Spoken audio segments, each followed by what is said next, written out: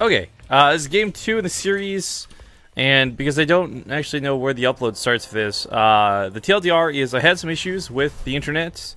Connecting to Twitch became an impossibility, and I was dropping frames no matter what I did. I feel really bad because I've not been casting anything since we got back from Hell's Boot time, and I really wanted to hop into some casting today. So hopefully this local recording session will do for you all. And this is game 2 in a best of 5. Sorry, there we go, score fix now. In a best of 5 between these two players. Spawn in the top left corner of the map, he just felt the wrath of a bit of cheese in game number 1. It's going to be the blue Terran player top. Now I do plan to go back and local record, so hopefully this whole front end thing is going to be a bit redundant. I'll explain again in a second. In the bottom right is going to be the Red Zerg Acer Bly, who is once again proxy hatching.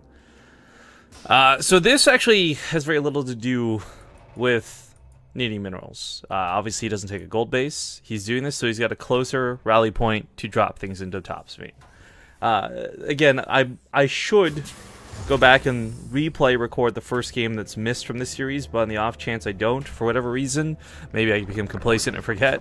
Bly did this really cool thing on Moonlight Madness where he proxied a hatchery. I had no idea what it was for. It was for Queens and Roaches with Burrow to just get Overlord carried to the main. And it was more than one Overlord, it was like 2 or 3. So it was, quite frankly, really ingenuitive and imaginative? No, intuitive. Ah, fuck, I give up on words. It's too early for this. I'm too frustrated and flustered from the issue with the stream. But anyways, this was a really cool move to see. Top almost held. He almost had a tank out in time. Almost this, almost that. But this time around, one of the big differences, Top's not going for a faster command center. He's going for some one-base play. And I think his intentions here are more along the lines of trying to get those tanks out, not just to defend, but build a starport and attack with. Do those tank drops that are so annoying. They just straight up counter roaches. Bly's gonna have to have a really strict timing if he wants to make this work, because Top will have tanks this time. Last time it worked because he got on top of them before anything was really available. But then again, Burrow play with Bly, never to be underestimated. Bly is so good and so tenacious, determined. I'm not sure which of those words is better, but when it comes to Bird or Roaches, if not both, he's quite persistent in getting victories with either. Anyways, I went and tweeted about what's going on, so hopefully we got everyone in the know. Yeah, there's that Burrow play. This time, keep in mind, Top did no scouting. He is just 100% trying to blind counter this. Blind counter this. Oh, that pun is too easy. I always go for it. Now, one of the big differences by having Marines on these ledges, it only does take about the DPS of 2 to kill an Overlord. Hell 1 will actually almost kill it. It'll still unload 1 or 2 Roaches, but either way, there's more than enough Marines to keep this from getting too out of hand. Recognizing that there's the tank out, this is kind of it's gonna be really difficult for Bly. I don't know, he might actually go towards Overlord's speed just to get around a little bit easier, but there's a Viking on the way, for goodness sake. The tank drops are coming. I mean, Top knew exactly what Bly had planned for this, and he is far too well prepared. In fact, I kind of almost think this is like a hard counter for the fact that Bly had a ton of drones back at home. Now Top's trying to go the long way around. There's still 2 Marines up here waiting and lurking, and even once those Roaches come out, the tank can still unload and drop and pick off.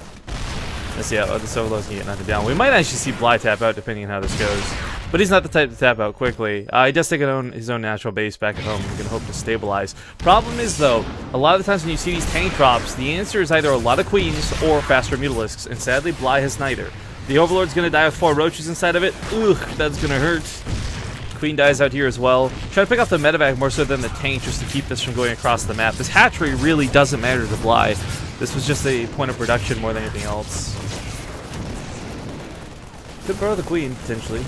Yeah, looks like he might just do that and spread some creep in a little bit, but I think Top's going to scan. Did he go for... Yeah, he went for the faster orbital this time, too. He knew Burrow was going to be in play. Man, Top was on top of the game for this. No pun intended. He really just hard countered what Bly was going for. We got Liberator following this up, too. Finally have his own command center coming out, but Bly's reaching out for 3 hatcheries? Oh, wow.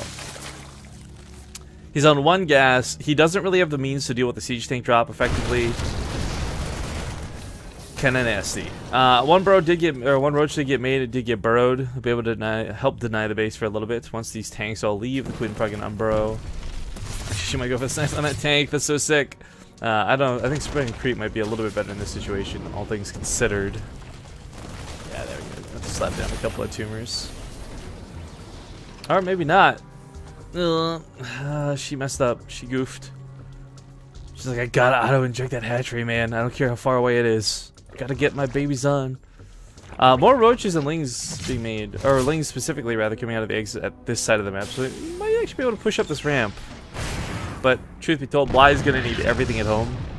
Top is pushing in with not a lot, but it's enough. I guess is the way to phrase it.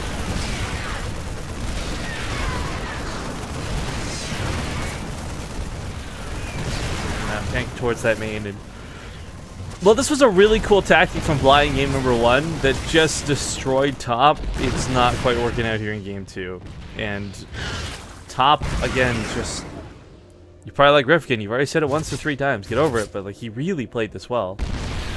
He knew exactly what was coming without scouting. He predicted Bly. He read him like a book.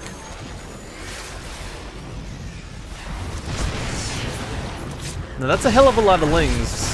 But those are siege tanks that can be maneuvered around, picked up, and dropped. So, yeah, with a Liberator cover fire too, all those lings quickly dissipate. Now, Bly did get some lings to the main of his opponent. Top's bleeding out some SCVs, but it's not going to be enough.